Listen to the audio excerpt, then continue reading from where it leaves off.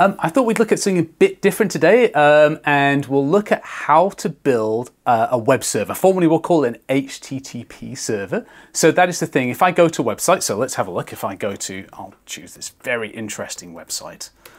Only a mother could love that face. How does the data from this remote server, in this case it's the one I'm running, how do we ask that server for that content? How does it come over to us? And people may have heard of web servers like Apache or Nginx. I use a slightly different one on my site, but they're all fundamentally similar. They're all very, very big. And if you look at the code for this, you just cannot see the forest for the trees.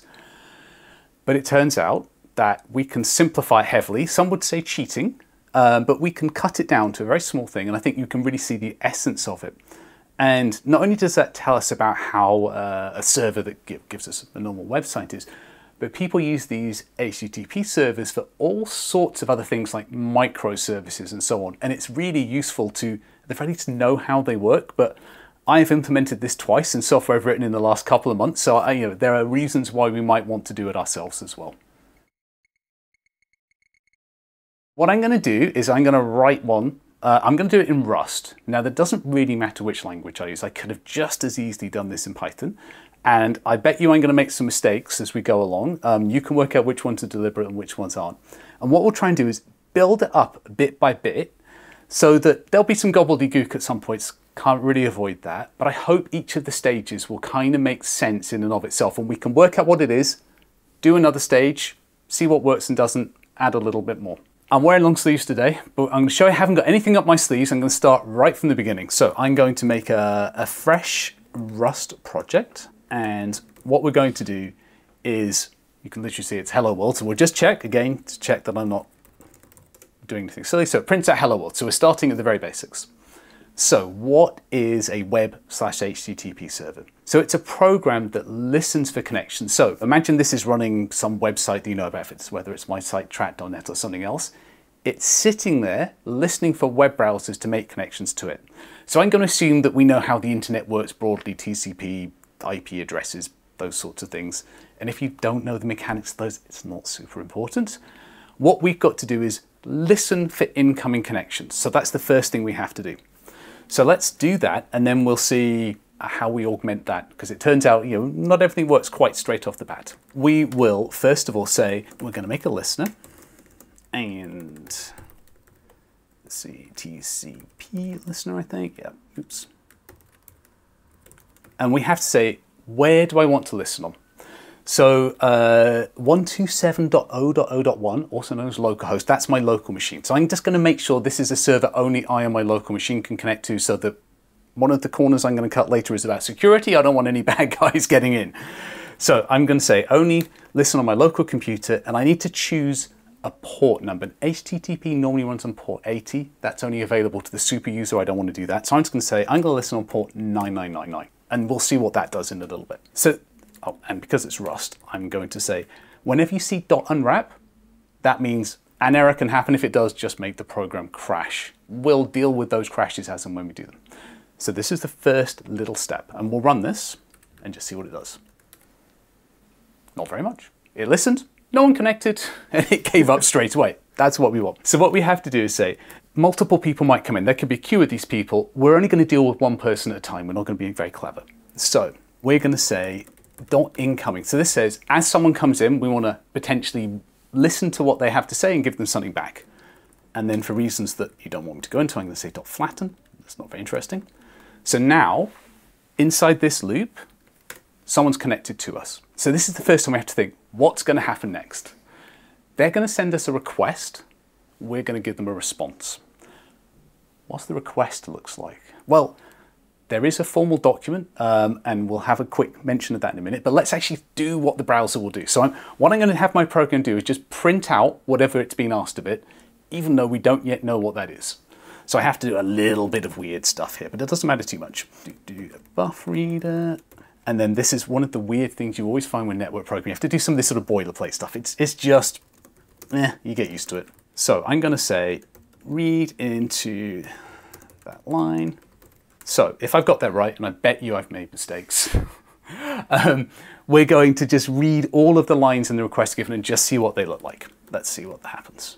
Oh, this is one of the fun things with Rust. need to do. Okay, cool. I missed off a dot unwrap. Right. Okay, so notice now my program has not immediately exited. That's a very good start. So let's now go to our browser, and I'm going to do this. So notice I've gone 127.0.0.1.99999, so that's the port number from before. So do that. It's like, nothing seems to be happening. My browser is kind of stuck, but if I go back to my terminal, it's now printed out stuff.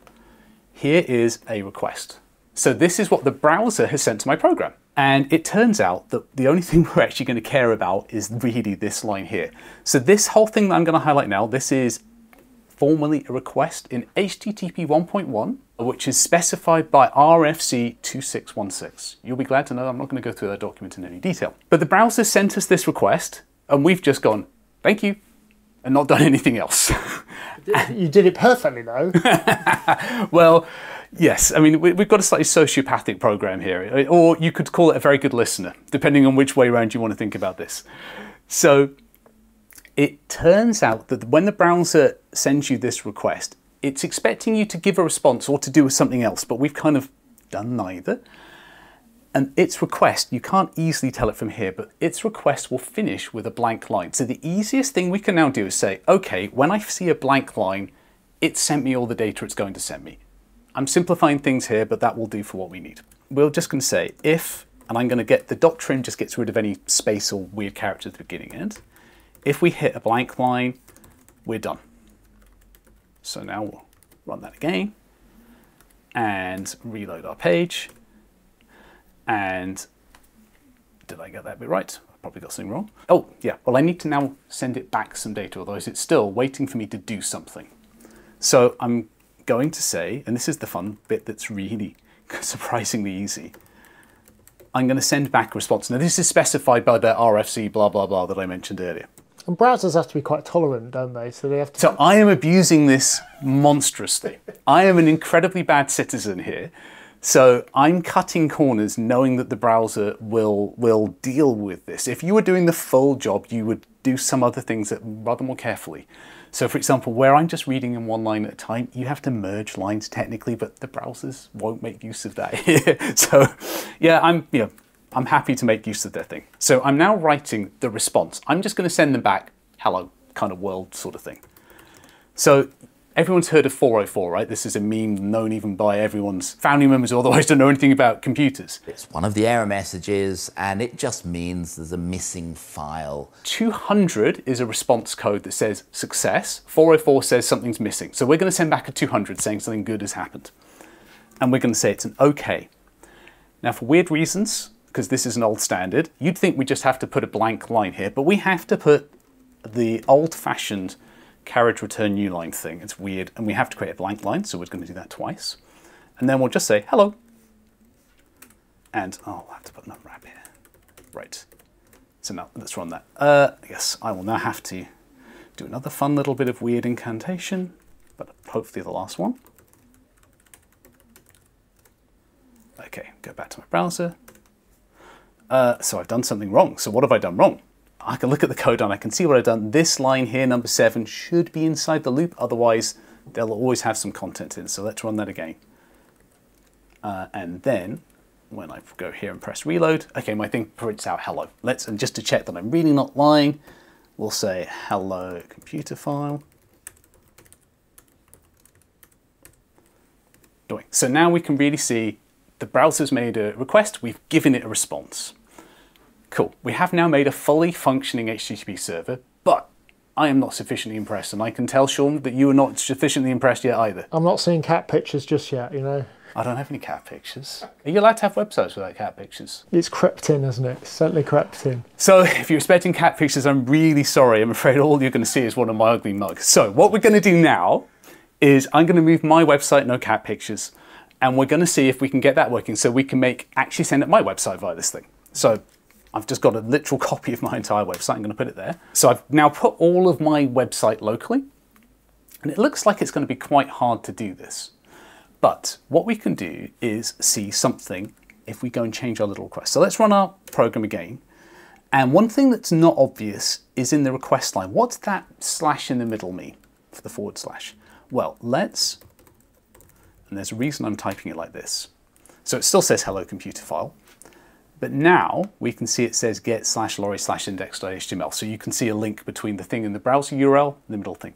So that middle thing in between get and HTTP 1.1, that's called the resource we're requesting. So we want to break that bit out, and we're going to ignore everything else the browser sent us. Absolutely everything is completely boring from our perspective today. So what we're going to do, we know that that first line is special. So let's do that.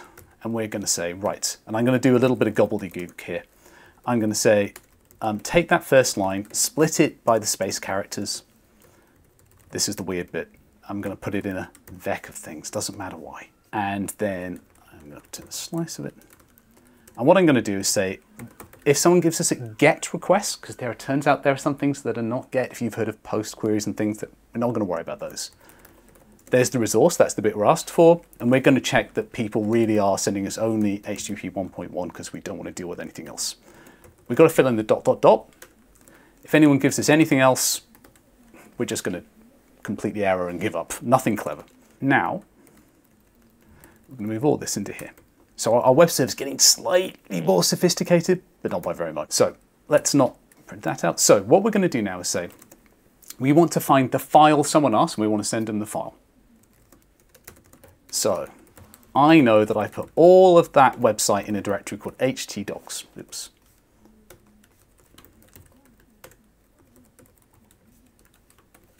That's going to need to be mutable. And so then I'm just going to say, okay, and this is right, anyone who's security conscious, close your eyes, pretend I haven't done the next bit that I'm going to do, because I'll explain to you why I'm doing it, sort of. We're just going to say, okay, just load up the file that they've asked. No checking, because they can ask for naughty files here, and we'll just happily send it to them. We can no longer send hello Computerphile, but what we can say instead, oops, what did I forget? There's a semicolon. Right, let's see if we got something. Yeah, of course I've missed a dot unwrap. You really start to like unwraps when you're writing Rust in this style. Okay. So let's say run it, and we press F5. Our browser's now displaying nothing, and our server has thrown an error. It said, I can't do it. And the reason for that, if I print out the file that we're asking for, is that the resource starts with a /, and actually I'm now trying to load let's say a file that I'm forbidden from accessing on my computer. So we're just going to say, and this is again not great security, but it'll work for us. We're just going to get rid of the first /. So when someone asks for /lorry/index.html, we're just going to get rid of the first /. That's all we're going to do. Do that. Boom. It works. It's fast, mostly because it's very simple. So I'm now very happy. I feel like I've achieved something. It's not a cat photo, but it'll do. So I can go and click around on this stuff. It works.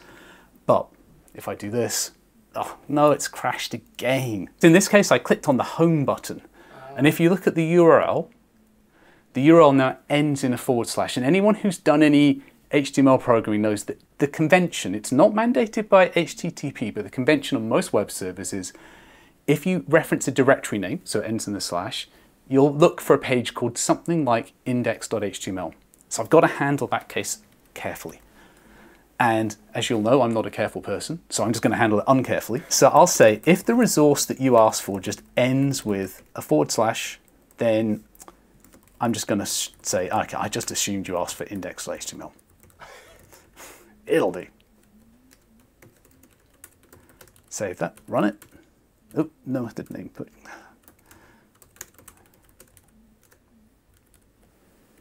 Boom, now that works. So notice now I'm picking up the right things there. The other things work, we're done. So let's just go back to this.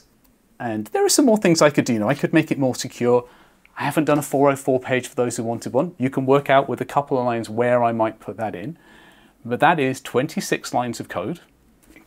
I'm going to not count the blank lines, so I'm going to count really 26 lines. And a blank line up there, 25 if you want to be more precise then. It's a complete, very simple, corner-cutting HTTP server. And I hope by building it up bit by bit, you can see there's not much magic there. When you look at it, it's easy to get distracted by the gobbledygook. But by building it up bit by bit, I hope you can see how we've ended up with what we have, why it works. You've seen me make some very stupid mistakes, and hopefully show also some of the real normal mistakes you'd make in building up to that full thing. I can see how that kind of works, and corner cutting we might come to in a moment, but why, if you can do it with so few lines of code, are some of these servers so big and complicated? They're normally trying to handle many more cases, and they're trying to do things much faster. So one of the corners that I've cut here is, imagine two people ask for data at virtually the same time. Whoever gets there first will handle them however long it takes to do so. So if they're on a really slow connection, it takes a couple of seconds to send them the data. The second person just has to wait until the first person's completely served. So doing things in parallel, that turns out to be a great deal of fun. Very difficult to do, but absolutely necessary for performance. People also then want a ton of features. So one of the things I did here is I assumed that just by connecting to my server, I knew what site you wanted to go to. But actually one HTTP server can serve multiple different sites with different names. That introduces complexity. Now you're going to have configuration files. You're going to have all of this sorts of stuff that is the things that people expect from a real industrial grade one, as it were. And if you were going to use this simple, I'm not going to call it simplistic, but simple version, is it possible to make that secure, or is security part of the complexity? You could make this secure. And probably only with another 3 or 4 lines of code. So one of the things, and I'll leave this as an exercise for the viewer, someone who was clever and evil, you've got to be both. I think being evil's not enough, being clever's not enough, you've got to be the both, could work out how to get this to give them files that are outside of my website directory.